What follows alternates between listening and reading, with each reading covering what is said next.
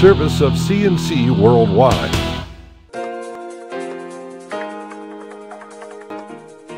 The Daily is a service of CNC and Jib Jab Greetings. I'm Bud Lowell. Your full AccuWeather forecast is always on top on your CNC local page.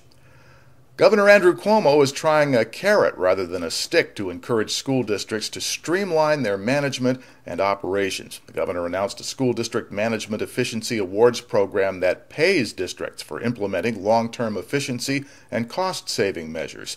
The Efficiency Awards Program is a financial incentive for school districts to adopt long-term reforms that demonstrate improved results for students, cut costs, and increase productivity.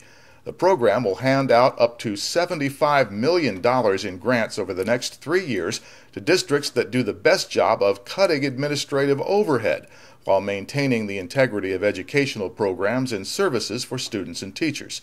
Districts will also have to show they're engaging parents and teachers in their cost-cutting efforts. The first round of awards will be given out in the next school year. Speaking of education, the Rochester City School District has named its 2 finalists for the job of superintendent. One is Interim Superintendent Bulgan Vargas, a career educator who worked as a counselor in the Greece Central Schools, served on the city school board, and was the board president.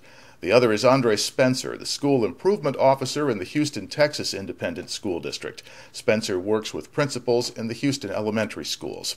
Interested city residents have a chance to meet both candidates on Tuesday, April 17th at East High School. An informal session begins at 3:30, followed by a Q&A session at 6:30 in the evening. The City Board of Education plans to decide in May who gets the job. Former Board President Bulgan Vargas has been serving as interim superintendent for nearly a year. The University of Rochester Medical Center's cardiac transplant team has, for the first time, replaced a 49-year-old man's heart with a completely artificial heart. URMC surgeons say this introduces a new life-sustaining treatment for the most critically ill patients who have end-stage heart failure. The patient is former Buffalo Sabres player Gaetano Orlando. He's been living with the Syncardia total artificial heart since April 4th, when a team of cardiac surgeons and physicians from the U of R's artificial heart program replaced his diseased heart with the artificial pump. The Syncardia artificial heart is intended to be a temporary replacement, giving the patient time for a natural organ to become available. Dr. Todd Massey called it tremendous technology that can have a dramatic effect on patients who are experiencing advanced heart failure.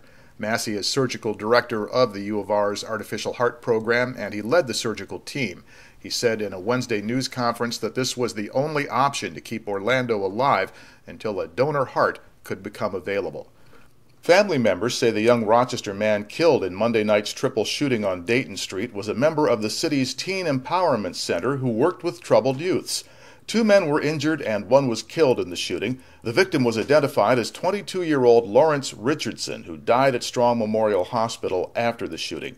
Police have not yet confirmed that identification.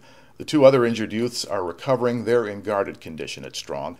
Family members and friends held a candlelight vigil for Richardson on Dayton Street. They said he regularly spoke out against violence and had worked directly with city youths for 6 years. Police are still looking for a suspect in the shootings.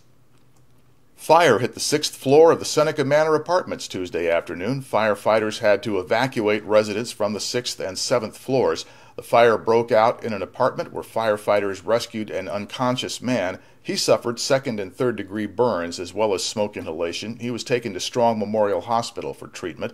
A second alarm was called in, but the fire was brought under control in about 20 minutes. They're investigating the cause. In Brighton, the town board Wednesday night takes up the question of whether Empire State College should build a 33,000 square foot learning center on South Clinton Avenue. No vote is expected at this time. This would be an $11 million project located across South Clinton from the Tops Plaza. The college now rents space on North Winton in Irondequoit, but it's run out of room there. SUNY bought 11 acres of undeveloped land in Brighton for the new campus, but Superintendent Bill Mull says he'd rather see the facility on land that's already off the tax rolls. To the left of this window are links to more information on these and other stories. Next news as it happens on CNC with updates when necessary. I'm Bud Lowell, CNC News.